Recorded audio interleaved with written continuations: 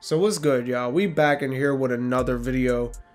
And with the draft being finished and the offseason officially kicking into the next stage, with free agency being right around the corner, I thought now would be the perfect time to talk about the biggest free agent rumor going around the league right now. And that's the rumor of Dallas Mavericks guard Jalen Brunson potentially leaving to go play in New York for the Knicks next season. Now, if you watched the NBA this past season, you'd obviously know that Jalen Brunson had a good year for Dallas, averaging 16 points per game, 4 boards, and 5 assists a night on efficient shooting numbers, and really showed how good he is when Luka was out for the first few games versus the Jazz in the first round, had multiple great performances, including a 41-point game in Game 2, and was a big reason why the Dallas Mavericks went to the Western Conference Finals. So you can say the playoffs were a big reason why his value is higher than it originally was, because without that playoff run, I don't think he's getting the money that he's expected to get. But with all that in mind, I'm not going to say Brunson doesn't deserve to get paid this offseason, because he does.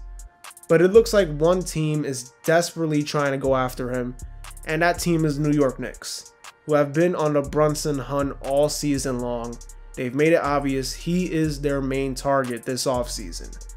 And now this is their chance to acquire him in free agency.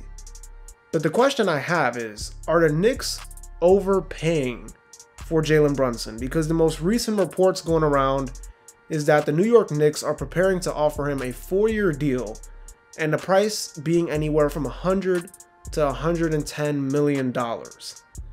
And I just don't know if it's worth it from a Knicks perspective.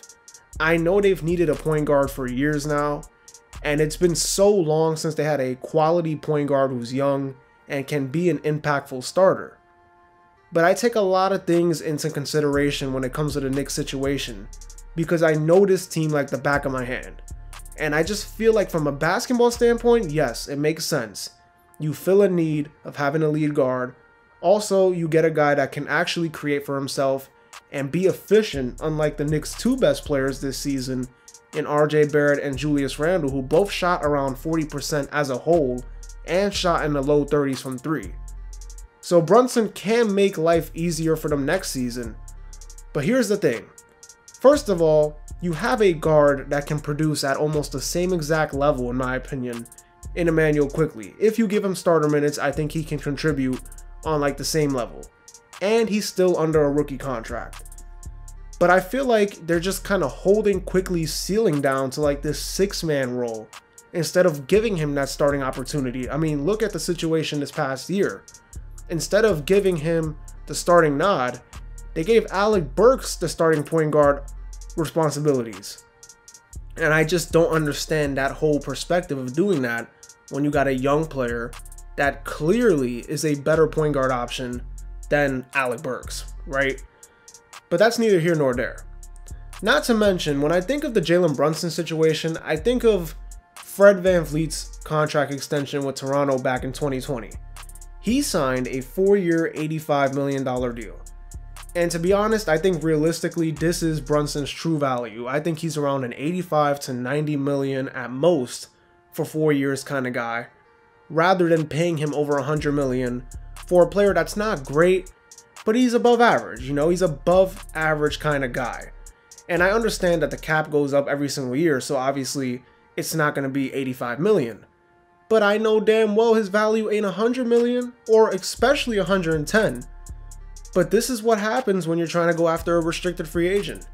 Now they'll likely have to overpay, and they're going to have to hope that if he signs, which to be honest, I think there's a good chance he does, you're going to have to hope that he lives to this larger size contract. So if you ask me what I think the Knicks should do, I would really just prefer giving the homegrown draft picks that they've been selecting these past few years more significant minutes. But as of right now, like I said before, it seems extremely likely that come July 1st, in about a week, Jalen Brunson will probably be in a Knicks uniform, unless Mark Cuban is willing to go over the top to keep him in Dallas.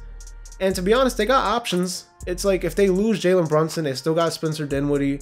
They can still go get a backup 2 guard and just bump Dinwiddie into that spot. Kyrie Irving is definitely a guy on the board as well for Dallas to go after.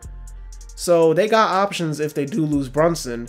Plus, I would assume if the Knicks and Dallas end up having this go through, it'll probably be a sign and trade, so they'll probably get a guy like Alec Burks anyways, a wing who can play off the bench for that team. So Dallas should be fine either way, even though losing Brunson would hurt a little bit. Now, in the Knicks' perspective, like I mentioned before, a lot of questions. There's a lot of questions that need to be answered. You know, the draft night, they definitely tried to make their best effort to go and clear money for Jalen Brunson, and they still need to make, I think, one more move to do so. But I don't know. I'm a little iffy on the situation right now. I like Jalen Brunson as a player. I think he's pretty good. But I don't know if I'm willing to give him $110 million for 4 years. But we'll see what happens within a week. Gonna be really interesting with the events leading up to free agency between Jalen Brunson and the New York Knicks. Anyways, that's gonna do it. Don't forget to like, comment, and subscribe. Also follow me on Twitter and Instagram. Link will be down in the description below.